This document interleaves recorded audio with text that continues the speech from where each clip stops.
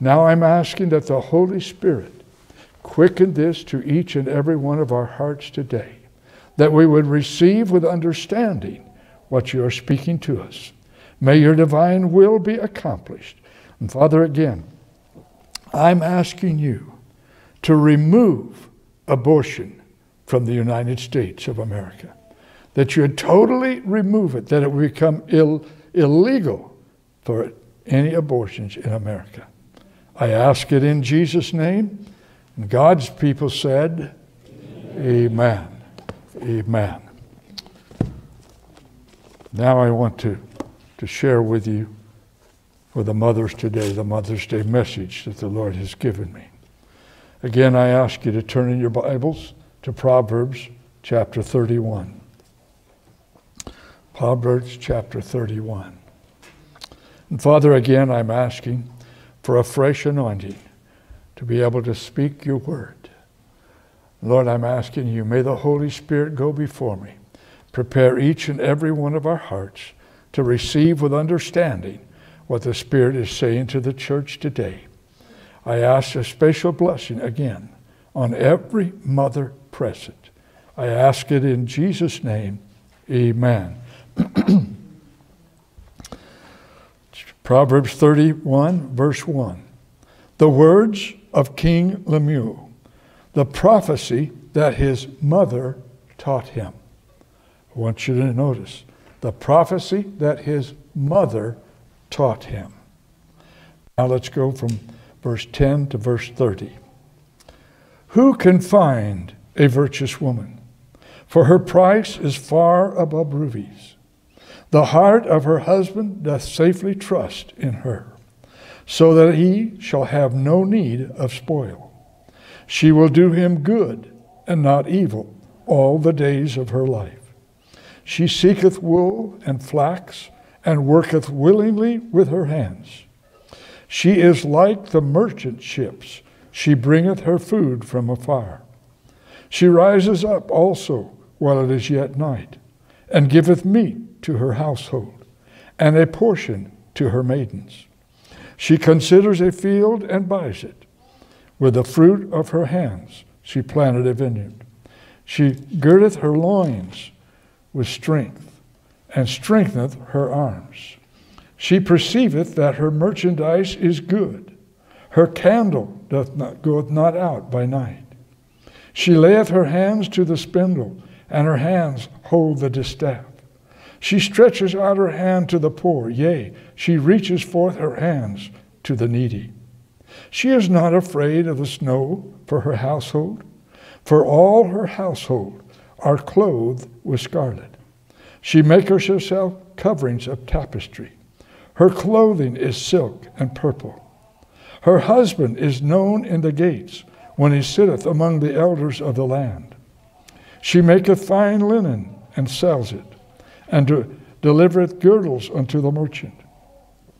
Strength and honor are her clothing, and she shall rejoice in time to come.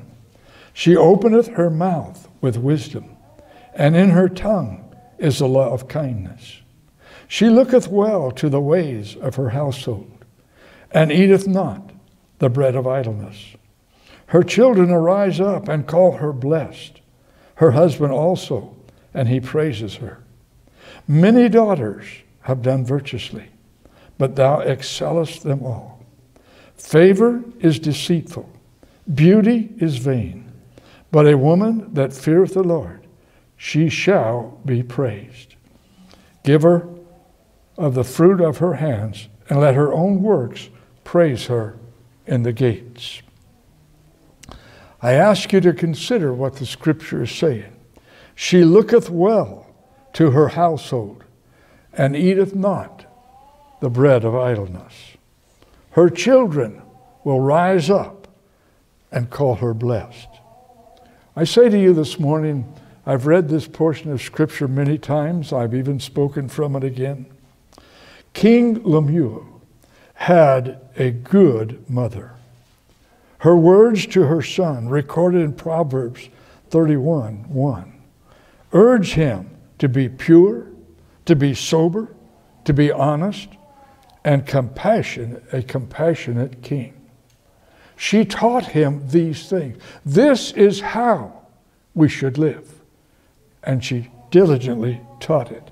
As I read that again this week, I was reminded of Charles and John Wesley. Their mother was like this that I've just read to you. She schooled them herself. She taught them the Bible. Every day. They had to take a certain time. They did their schoolwork, and then they spent a certain amount of time, their mother reading the Bible and teaching them. One day, they lived in a parsonage. And one day, the parsonage caught on fire.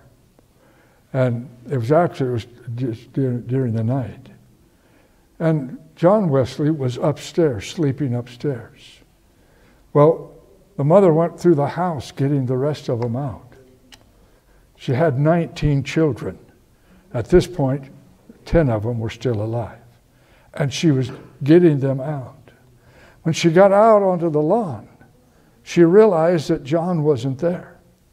But the house was too much on fire. The firefighters could not get in. And she started crying out to the Lord. Well, John didn't, like I said, he was asleep. He didn't know what was going on, according to the story I've read. He woke up and he felt the heat. So he went over to the window. He opened the window and he saw all that going on down below. Still didn't realize the house was on fire. People were screaming. He stepped out onto the balcony and somebody looked up and saw him. And one of the men climbed up the balcony, brought John down, and gave him to his mother. There in that spot, his mother looked up to God. Now, I'm reading a book that's the life story of John and Charles Wesley. The mother looked up to God and she said, I believe you have spared him to be a servant of yours. I will do everything I can to lead him in that direction and teach him your word. We all know what became of John Wesley. He was the father of the Methodist Church. His mother taught him and instructed him. So I say today as I read about King Lemuel, how fortunate that he had such a mother. Many children and young people today don't receive this kind of teaching from the one who brought them into the world. Many mothers are not concerned about church, about getting their children in church, about their souls. They're so busy doing other things that they do not consider this part of their lives. Too many mothers, fathers also are saying to their children, by the example that they set, that sin in its pursuit is the way to life's happiness.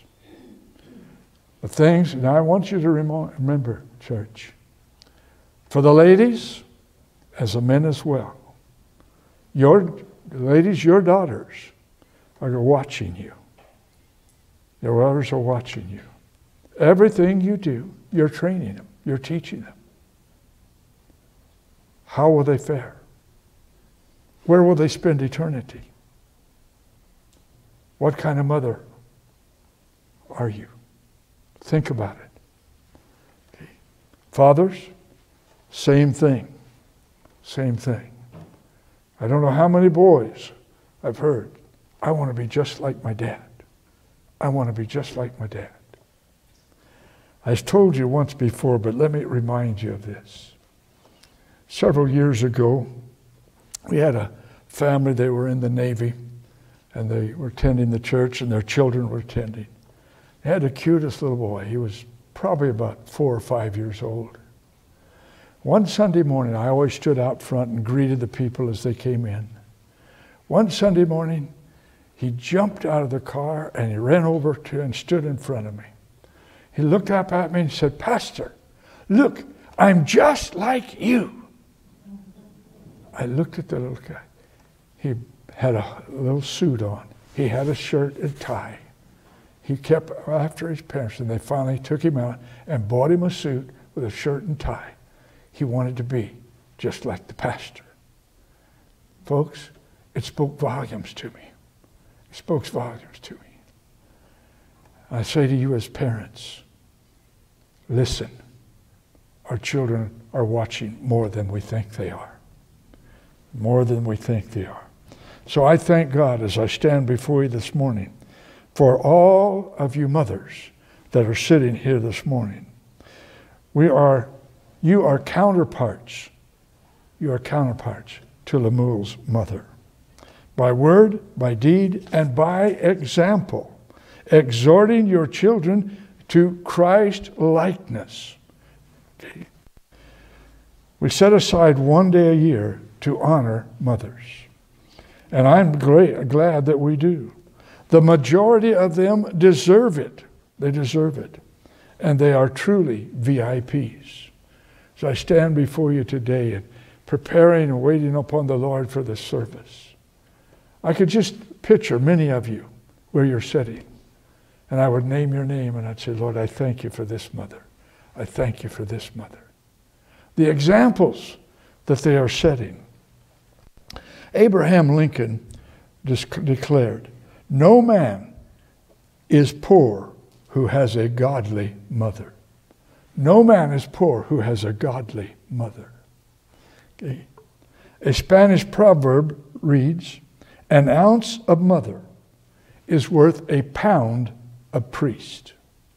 An ounce of mother. We had a deacon, one of the men in our church, Brother Paul Rambo. He's gone on to be with the Lord now. But he and I were working on the church one day and doing some stuff. And it was not too far, Mother's Day was coming. And we got to talking about it. And he said to me, he said, Pastor, he said, you're going to learn this one day. But no man is ever the same after his mother passes. He's never the same. Think about it. I thought about that. My mom has passed now. Both my mom and dad are in heaven. But folks, I cannot tell you the times that I've sat at my desk doing some study and just paused for a moment and said, man, I wish I could pick up that phone and call my mother. Just to speak something. Just to hear the sound of her voice. What a reward when we have good mothers. Good mothers. And someone else said, the instruction received at mother's knees, together with pious and sweet souvenirs of the fireside, are never effaced entirely from the soul. They're never erased from our soul. The things that we've learned from our mothers, the small little things that they teach us. One thing that really spoke to my heart as I was growing up, a few years, we were pastoring here, and my mother was in the hospital, not expected to live. So the doctor told my dad to gather the family. And we came. And we were standing around Mom's bedside in the hospital. And as you know, I'm from a family of 9. There's 5 boys and 4 girls. We were all in the room standing around. And everyone was crying. Everybody was crying. But I couldn't cry. I had no tears. And I felt bad. I thought, what does the family think of me? I waited till everyone left the room. And then I went over to my mom. I said, Mom, I know that all of the rest of them are crying, hurting. I said, Mom, I'm hurting just as much. I love you, but you know that I'm not a crier. I'm not a crier. But Mom, I love you, and I'm going to miss you much. My mom did something then that I will never be able to forget. She reached out and took my hand. Now, my mother lived on a farm. Her mom and dad were dairy farmers. She took my hand and she said to me, "Son, always remember, a bawling calf soon forgets its mother." A bawling calf. You don't know how that ministered to me, because I was feeling bad because I couldn't cry. I thank God for my mother, and I thank God for godly mothers. The things that I learned from my mother, didn't realize that I was learning them until I was off and on my own. I guess I was kind of like all teenagers. You're growing up, you think your parents don't know anything. I mean, you've learned it all. Okay. But once you get on your own, once you start having a family, you realize how smart your parents were. So I thank God for my mother. Mother, you have a high and holy calling. By your words and by your example, you are to teach your children the fear of the Lord. What a challenge, especially in this day and age. What a challenge, but what a privilege to be able to teach your children. The word said, her children rise up and call her blessed. Several years ago, I read an article on Napoleon. I was kind of just reading about him in this article. It said, Napoleon, the great emperor of France, was attending a banquet given in his honor. Sitting there beside him was this very wealthy society woman. And as Napoleon was talking, she leaned over to him and said, "My emperor, will you tell me what it is France needs most in this greatest hour?" Okay. She no doubt thought that Napoleon would make a request for either money or better armament and to equip the fighting forces of France. Something that she could provide that would draw attention to herself. Okay. That's what she was hoping to receive. To her surprise, something that would put her just a little higher on the social ladder. Look what so-and-so did for France. To her surprise, Napoleon turned and quietly said, what France needs most of all is mothers. France needs mothers that will raise their children right. As I stand before you this morning, the condition that our nation is in, all the violence, all of the corruption, all the immoralness, all the ungodliness, all of the children that are running the streets on their own, not homeless, they have homes to live, but no supervision. They're running the streets, getting into trouble all the time. I say to you this morning, mothers, what the United States of America needs most, godly mothers that will teach and train their children. Godly mothers that will make sure that their children are in church. But let me say something about that. Make sure their children are in church. There with them. Don't just bring them to church and drop them off. If that's what's happening, that's the reason when teenagers get old enough to make their own, they don't come to church. Mom and Dad didn't come to church. They made me go, but they didn't come. So why should I go to church? Make sure that they're in church with you. I believe, as I stand before you, there are 6 things that such a mother will possess and cherish. First off, she will have a Savior. She will be a true believer. Acts 16:31. And I'm going to read these scriptures to you as we go, because Listen to Acts 16:31. And it says, "And they said, Believe on the Lord Jesus Christ, and thou shalt be saved, and thy house."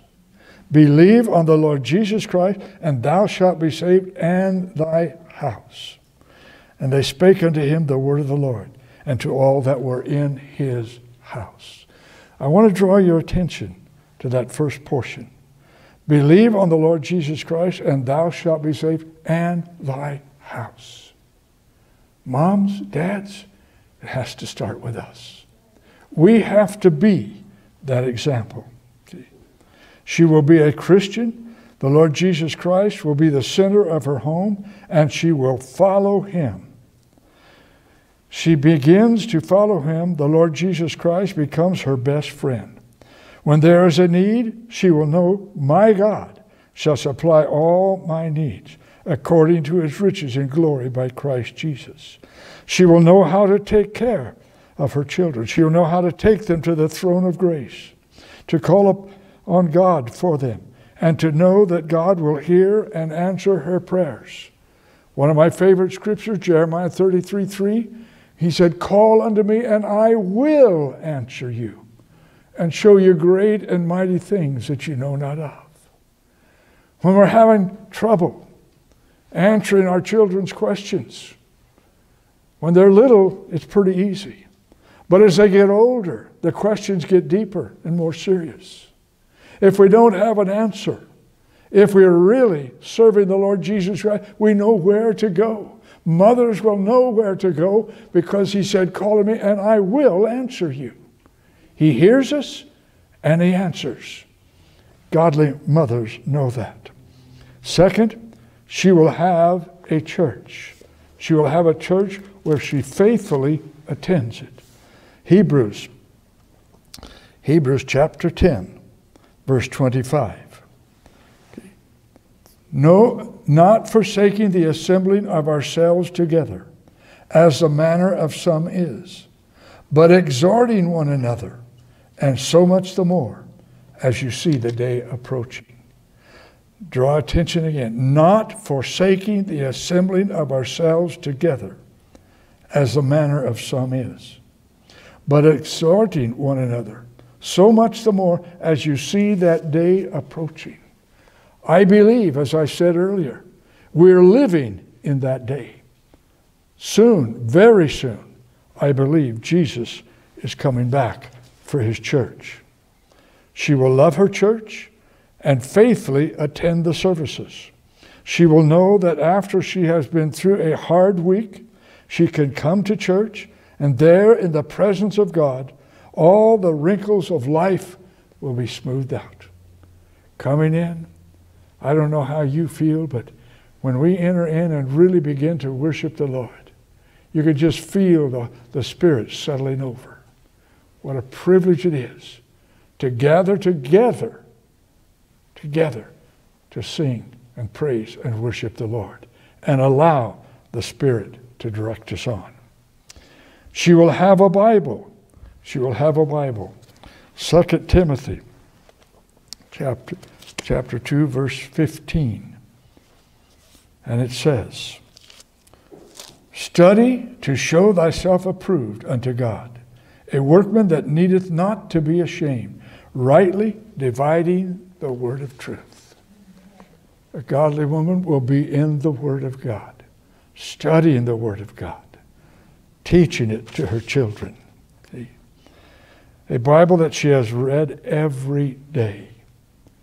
So many Bibles are laying on the coffee table or sitting on a shelf. Do you have oh yeah, I have a Bible. The question should be, do you read your Bible? Do you read it? A godly woman will read her Bible every day.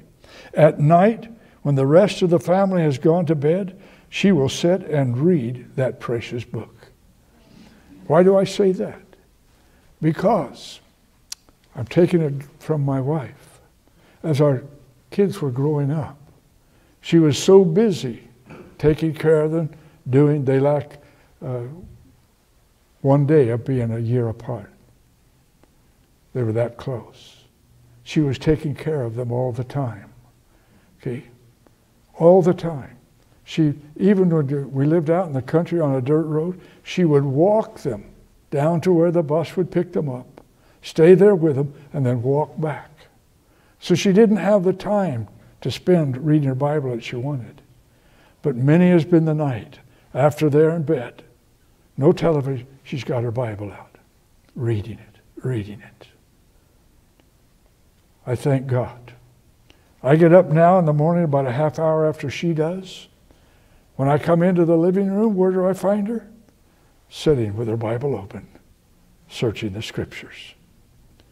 A godly mother, she will have a Bible and she will read it and use it. Sometimes those Bibles will be tear-stained. God's speaking to the heart where you're reading it. It just touches your heart. Tears will run down and drip on the Bible. It will be a part of her daily life, and she will walk it. Amen. The fourth thing, she will have a pathway to the throne of grace. Matthew's Gospel, chapter 6. Matthew's Gospel, chapter 6, and I want to read verse 6. But thou, when thou prayest, enter into thy closet, and when thou hast shut thy door, pray to thy Father which is in secret, and the Father which seeth in secret shall reward thee openly. She'll have a prayer closet where she can go and get alone with God. Just her and the Lord. See? A secret place. A secret place. He that dwelleth in the secret place of the Most High shall abide under the shadow of the Almighty. Many times I've had people that quote that ask me, Pastor, where's the secret place of the Most High? I tell them, go to Matthew chapter 6 and look at verse 6. Okay. When thou enter into thy closet, and when thou hast shut the door, pray to thy Father which is in secret. That secret place of the Most High is in your prayer closet, where it's just you and Him. And we can talk to Him, share with Him. Okay. I want us to remember, God wants every one of us, men included, to learn and understand the importance of intercessory prayer. Okay. How to enter into our prayer closets and get alone with God until the answer comes. Till the answer comes. Day after day, if you're praying that same prayer, you pray it till the answer comes. Keep asking. Keep asking. God hears and He answers, but it's in His time. God knows, I've told you before, but let me remind you, God is never too early and He's never too late. He's always right on time. So when we're seeking God for certain things, God knows when we need it, and that's when He supplies it, when we really need it. The fifth thing, she will have faith. She will have faith. Mark's Gospel, chapter 11. Mark's Gospel, chapter 11. I want to read, passed it off. I want to share these scriptures with you because we need to understand what is our position should be in the Lord Jesus Christ. Mark's Gospel, chapter 11. I want to read verses 22 to 24. And he was sad at that saying, and went away grieved, for he had great possessions. Excuse me, that's 10. Read the wrong one. Mark's Gospel, chapter 11, verse 22 to 24. And Jesus answered, saith unto him, have faith in God. For verily I say unto you, that whosoever shall say unto this mountain, be thou removed, be thou cast into the sea, and shall not doubt in his heart, but shall believe that those things which he saith shall come to pass, he shall have whatsoever he saith. Therefore I say unto you, what things soever you desire, when you pray, Believe that you receive them, and you shall have them. When we're praying for what we're praying for is God's will, we will have it. This is the confidence that we have in Him. That if we ask anything according to His will, we know that He hears us. And if He hears us, we know that we have the petitions that we have desired of Him. When we're praying God's will, He will give us what we're answered for. Number 6, she will have hope. She will have hope. Let's go to 1 Peter. She will have hope.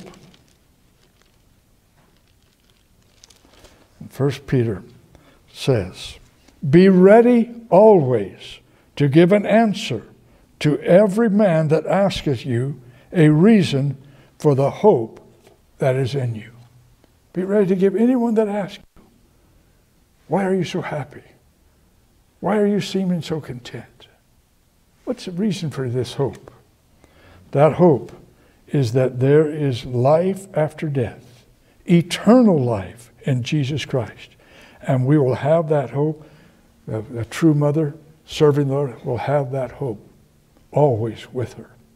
Never doubting. Deep down inside, that hope is there. Okay? So, I ask you this morning in closing this. What legacy will you leave your children? Will they say, my mother was a woman of God? She taught me about Jesus. Will they be able to say that? Okay.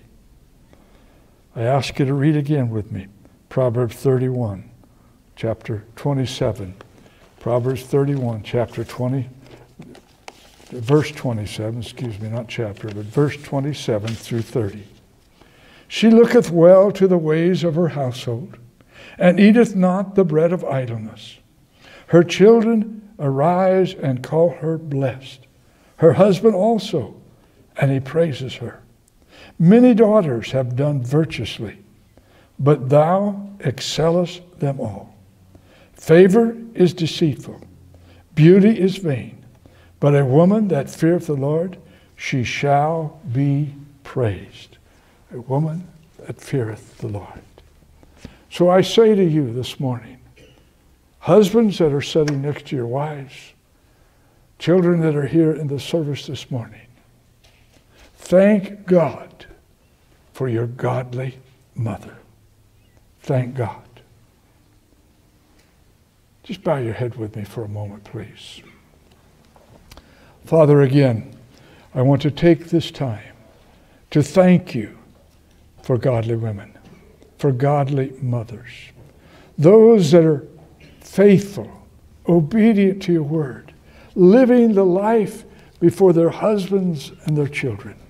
I thank and praise you for them today. And I'm asking you that this day be a special blessing in their lives today, throughout the day. Father, may they feel a special touch from you. I ask it in Jesus' name. And God's people said, amen. Amen. We were going to do communion this morning, but the hour is getting away. So if you're with your permission,